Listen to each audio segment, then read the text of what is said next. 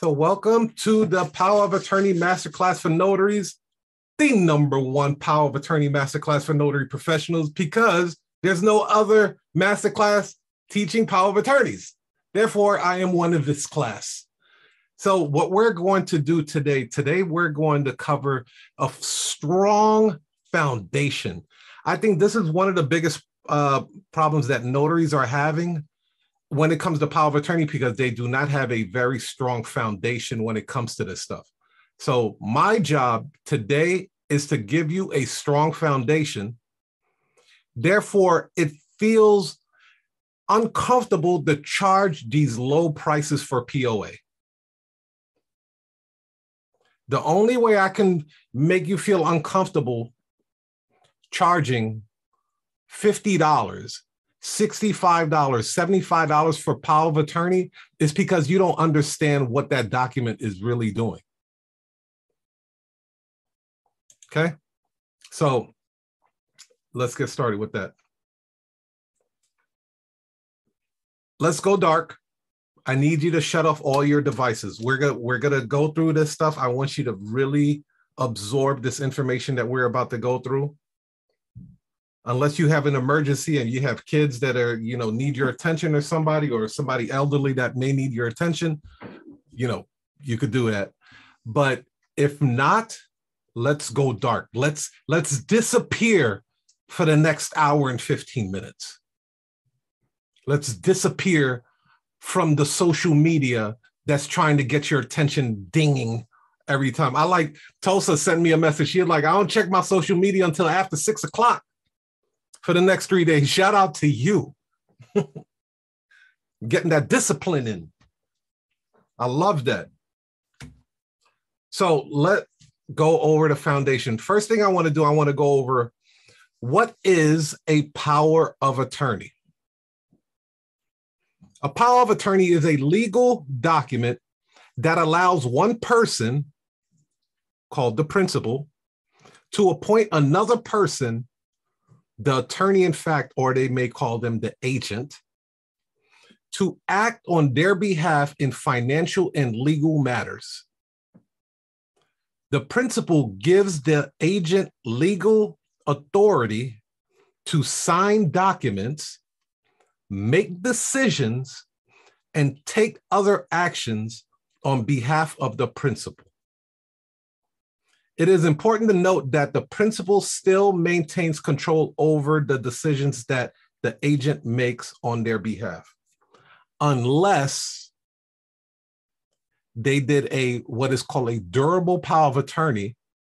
The durable power of attorney allows the agent to operate on the principal's behalf, even if they become incoherent.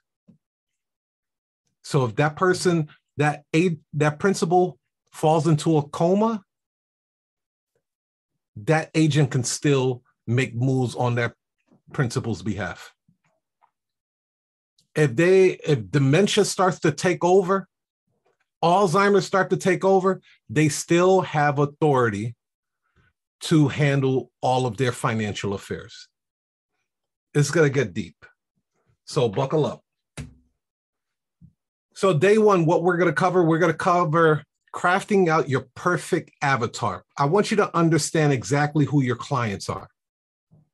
We're going to learn who are the major players of your power of attorney and how to fill out a power of attorney. That final part, how to fill out a power of attorney, is really going to give you the full scope of how much money is literally being shuffled across the desk right in front of your eyes. And I want you to capture some of that money. Because like I said, it's the changing of the guards right now. Day two, we're going to cover how to handle inquiries, how to turn skinny deals into profitable ones. You guys should never be charging anything less than, to be honest with you, nothing less than $150 for a power of attorney. And that's really cheap. That's really, really cheap. Because anybody that does a power of attorney has assets. And if somebody has assets, most likely it's going to be worth more than $150. $150 is like a drop in the bucket for them. And then I'm going to teach you how to understand the customer's journey. What is the next step? Where are they going after they get this power of attorney? What's the next document they're most likely going to call you for? There's a whole journey that goes along with this. And then on day 3, what we're going to cover all things marketing. I'm going to teach you how to market to these people effectively, integrating profit tools and software, because we have a lot new software and AI and all of this stuff going on right now. And then we're going to go into the hot seat. The hot seat is where we're basically going to sharpen your skills. I'm going to ask you to get into the hot seat, and I want to see exactly how you're going to answer the phone. We're really going to role play. And I'm going to throw all kinds of situations at you. I'm going to be the great customer. I'm going to be a pain in the ass customer. We're going to swap and role play with each other. I'm going to be a difficult customer. I'm going to throw all kinds of situations, and I want to see how you navigate. And then we're going to sharpen your sword. That way, when you do get one of those phone calls, you know exactly what to do. Okay? So from this day forth, you are a family-focused notary practice. You are a family-focused notary practice. This is where we start separating ourselves from every Joe Schmo notary out there in America, in the world. Because if you continue to call yourself a notary public or NSA, what's the difference? The customer wants to know what's the difference. But if the customer says, okay, well, your price is this, like what makes you different than the other notary that was only going to charge me $15? Well, we're a family-focused notary practice. We focus on families and making sure that they get the best service possible, because these power of attorney documents are no joke. You know that. That's why you're getting one. So let's take a look at what the perfect avatar may look like. What you're going to notice is that I made an extra page. It's for you guys. This is going to be your worksheet. You can actually print it out. And as you're getting phone calls, I want you to put Roman numeral 1s and 2s next to it to see where these people are actually falling into place, right? So the first one would be the gender, right? You're going to, this is probably the easiest one, because as they call you, you'll be able to hear their voice, and by their name, you'll know if they're a male or female. Every state is different. So you may notice that more women are calling you to get started with a power of attorney document in the state of California. So knowing this will help you craft out your marketing materials so much more effectively. So if I'm getting 80% women, 20% men, now when I create an ad or a Facebook post, or I'm doing a Google My Business post or anything like that, I'm going to put a woman on there. If I'm attracting more Hispanics than any other culture, guess who I'm going to put on these advertisements? Hispanic women. That makes sense? Now, the religious belief that, you know, if somehow you can tap into that. Now, this one, you'll have to do some recon, right? You'll have to run intelligence. And the way you run intelligence is once you're at the customer's house. When you're at the customer's house, you look around. Heck, you're already in their home anyway, right? Look around, see if they got any pictures up there. See if they have the Holy Bible sitting next to their telephone. Or do they have the Holy Quran over there? Whatever they're doing, look around. Maybe they have a picture of Jesus on their wall. Pay attention to your environment. Don't just go in there like an average notary and be like, okay, I'm here to do your notarization. They go in there, they notarize, and then they leave. No recon done whatsoever. They don't know the lay of the land whatsoever. And you're actually in the most intimate setting of that client. You're in their personal home. Take mental note of the things that you have noticed in their house. And then when you get back to your vehicle, write it down on a nice little sketch pad, a little Post-it note. Just write it down. Write down the things that popped up and was the most noticeable for you in that person's home. Wow.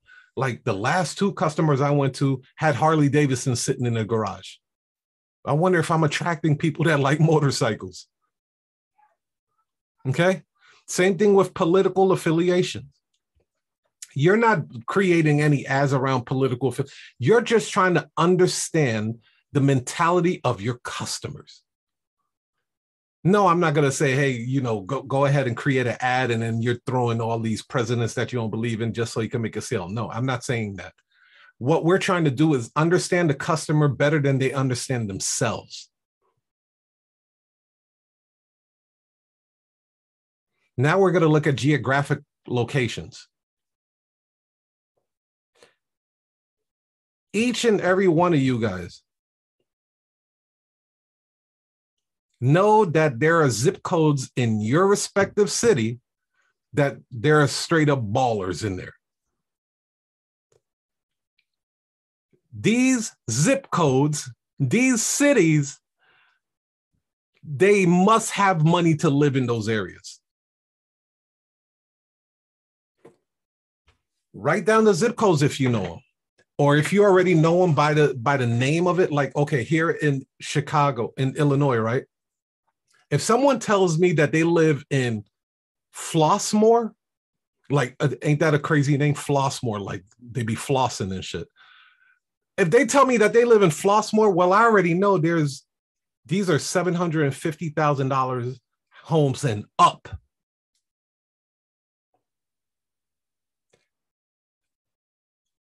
People that do well off, they're expecting they expect the price to be higher just off of their zip code. Just off of their zip code. If a client tells me that they live in Beverly, see, here's the thing. Beverly is in Chicago, right? It's literally in Chicago, but because it's a small pocket of affluent people, they feel the need to let you know that they live in Beverly. They could easily say, yeah, I live in Chicago. But no, they don't say that. They tell you that they live in Beverly. There's a reason why they're telling you that. You're like, no, I've done well for myself. I don't live in Chicago. I live in Beverly, which is located in Chicago. You see what I'm saying? Okay, I want you guys to type in 2 affluent areas in your neck of the woods. Jazz, type in 2 affluent areas in your neck of the woods. Tulsa, same thing. Brandy, same thing. Type in 2 affluent areas in your state. I want to see the name of those places. In the meantime, I'm going to continue. My brother Tech is in the building. What up, Tech? So yeah, type in. Okay, there we go.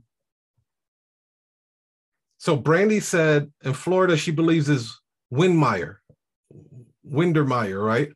Okay, this is good. See, look at that. Tulsa agreed with you.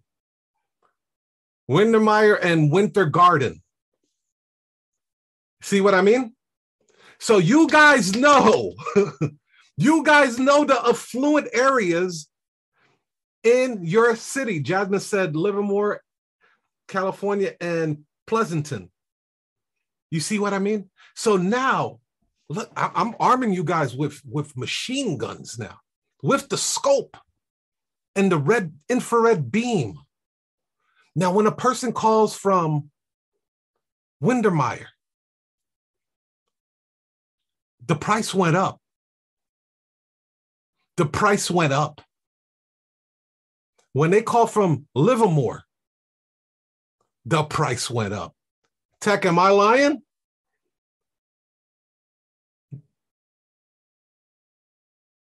Davenport is a good one. Know these affluent areas. Know these affluent areas. People that worked hard to accomplish the level and status of living that most people would die for, they want to be treated differently. And money really isn't the thing. But for you, as a business owner, you can capitalize off of that.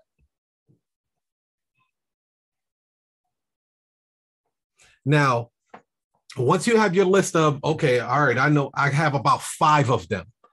I want you to write down 5 affluent areas in your area. So when you get these phone calls, you know what to do.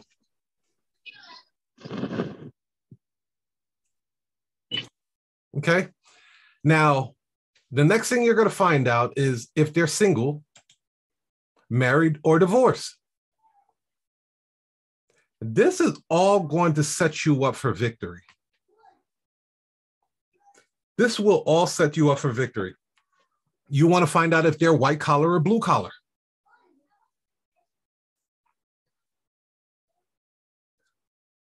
Why is that important? White collar professionals tend to be a little bit more tech savvy. So when it comes to you sending them a link to their phone for them to book on Calendly for them to get the appointment, it's going to be fairly simple. Blue collar, they may still have a flip phone. They may be like, oh, I don't mess with that technology stuff.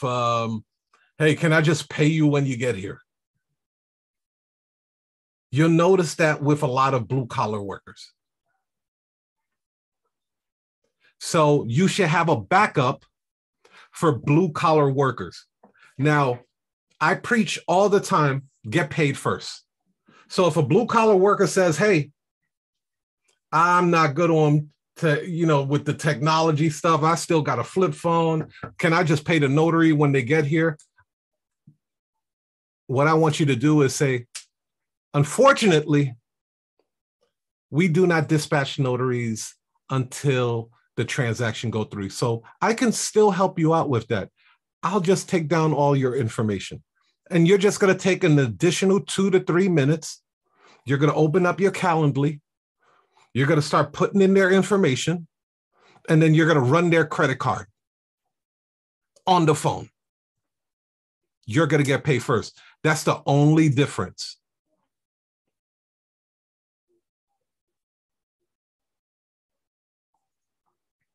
I don't want you making exceptions for the blue collar worker because this MFer decided that he didn't want to learn technology in the 21st century. All of a sudden, they try to stiff you.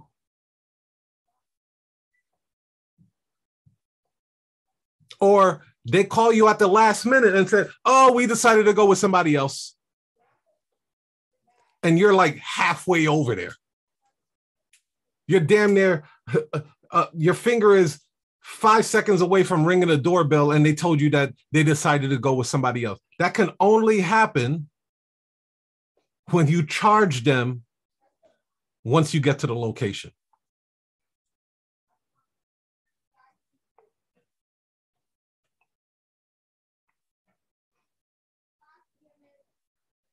Now, here's where it really gets juicy.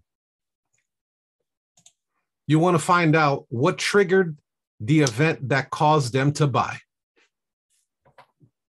This is going to be part of the call script, which you guys will get. What triggered the event that caused them to buy?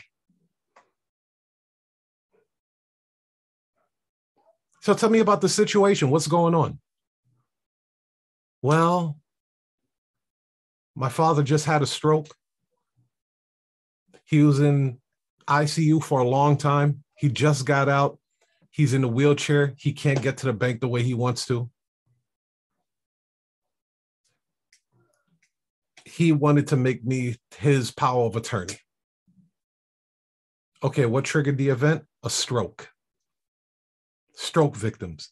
Now, there are some hospitals, there are some places that deal with many, many stroke victims. Major metropolitan cities have these. That has now become one of your target markets now.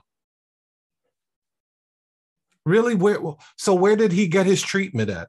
Ask him. They're in a mode where they are willing to talk about their situation. Let me tell you why they're in a mode to talk about their situation, because it's stressful. And people are being pulled a million ways. One to the left, to the right, up, down. They're scattered brain. So they would love to vent to someone that's willing to listen. And you're in a position to gather some high intelligence from that situation. So tell me about the situation. So who did the treatment for your father? Oh, Shirley Ryan. Oh, okay. You write down Shirley Ryan. Well, what did you just learn? Stroke victim. And now you have the location that treated the stroke victim. Now you can either reach out to them via phone, you can reach out to them via email, or pop up in the location. Heck, you can even ask, who was your caseworker there? Because we would love to help other people. This is after you're done, right? We would love to help other people that may be in a situation like your dad. Is there anybody that you think we can talk to out there in Shirley Ryan? First of all, they look at you as a trusted advisor now because you helped their family in a crisis. A crisis. This is different. This ain't a plumber that's coming to fix a leak.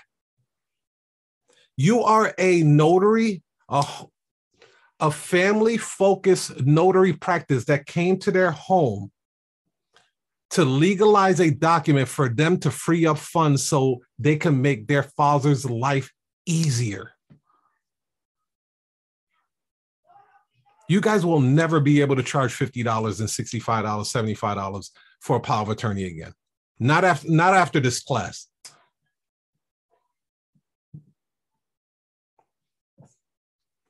What problem were they trying to solve? This is why when you get on these phone calls with them, I need you to listen with both ears. What problem were they trying to solve? Okay, you're looking to get a power of attorney. I get that. Here's the situation that happened. He had a stroke. Okay, I get that too.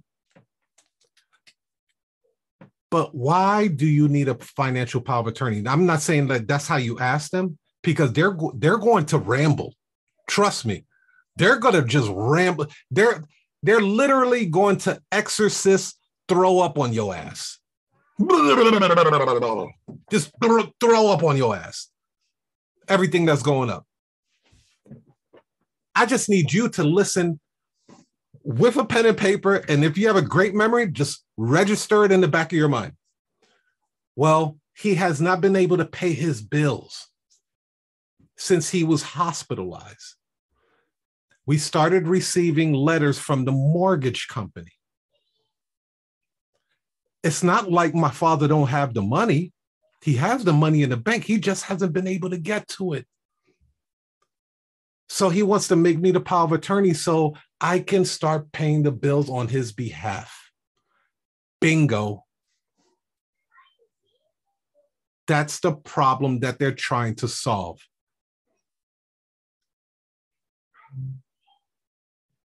The mortgage is becoming past due.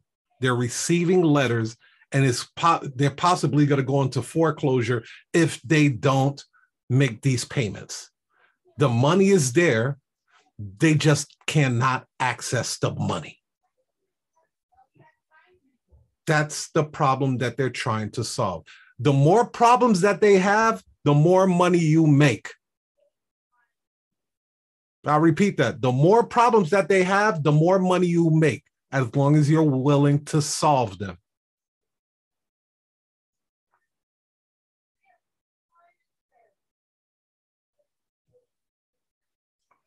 What is the single biggest reason they bought? Now, this is what we call the hot button. In sales, we call it the hot button. When we would sell health club memberships, right? We would do a consultation in the beginning, have you worked out before, blah, blah, blah, and stuff like that. Now we're going to take you on a tour to the health club. We're going to actually put you on a couple of machines. We're going to have you on a treadmill so you can feel the burn and start sweating a little bit. We're going to put you on a couple of machine weights so you can push some weight so you can feel, some of the strength training. And then we come back downstairs. And now we're going to deep dive a little bit deeper into that initial consultation. And we'll ask a question. So why are you deciding to come to the health club now? Now, this is surface layer answers, right? Because I want to get into better shape. Because I want to, I want to look better in my jeans. Don't fall for that surface layer answer. Sometimes you have to do a little bit more digging. Okay, is there a reason why you want to fit in these better jeans? Well, my best friend is getting married next month. Aha.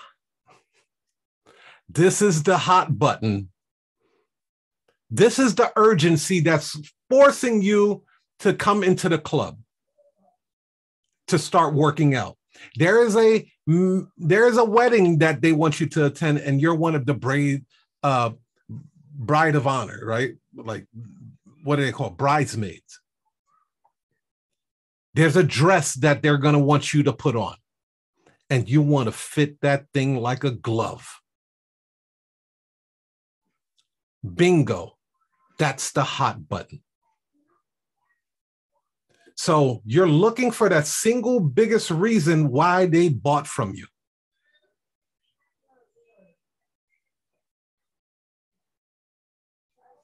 They'll say stuff like, well, we really need to get this done. I have to start paying these bills. That is a hot button. Or those no good family members want to try to tap into his account, and they know that he's unable to put up a fight with them. I want to protect him. That is the underlining hot button.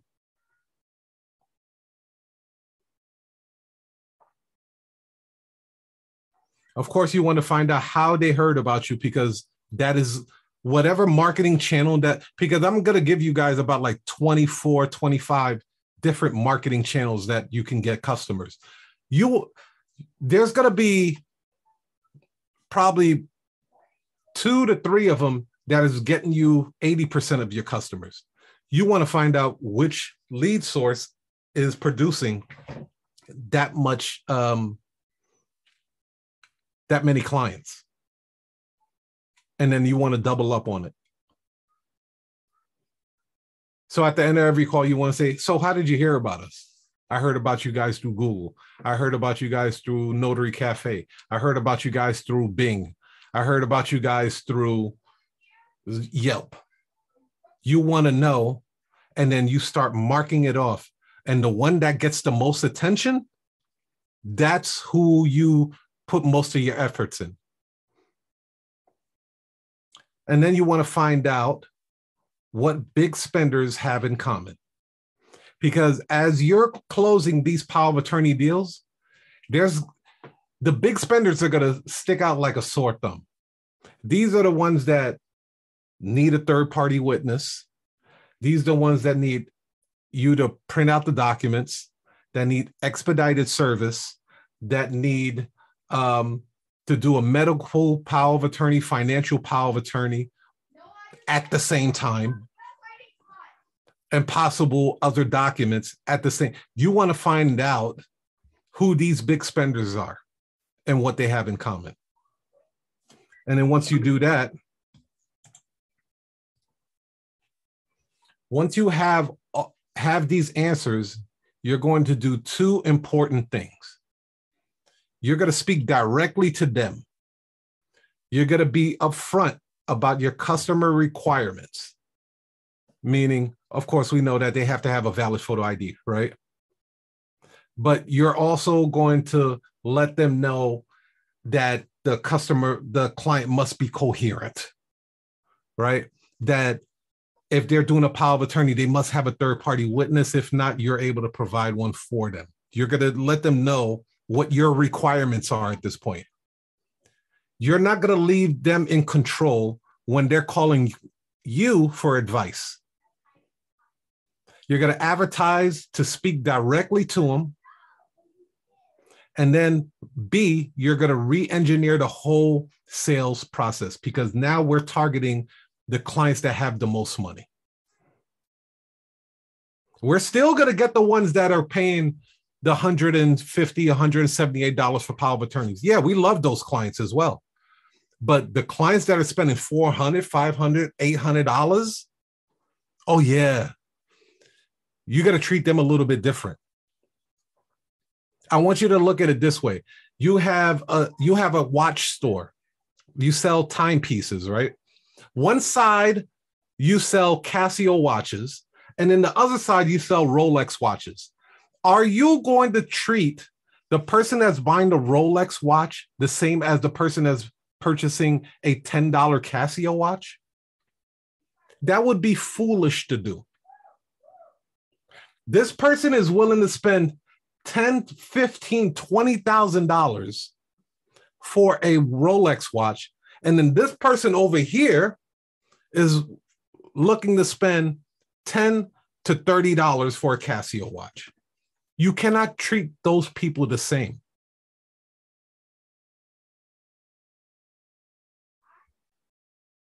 It would be foolish to do as a business owner.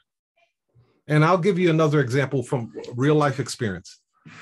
When we promoted, I used to be a nightclub promoter when I first came to Chicago. We realized very quickly that there was a group of people that did not want to party with the general, crowd. Yeah, it was okay that they were in the same location. That wasn't a problem. They didn't care that they were listening to the same DJ. That wasn't a problem. But you're telling me that you want me to be on the main floor with all of these regular ass people? Thanks for watching. I hope you got a lot from it. Don't forget to click the link below for my special discounted price.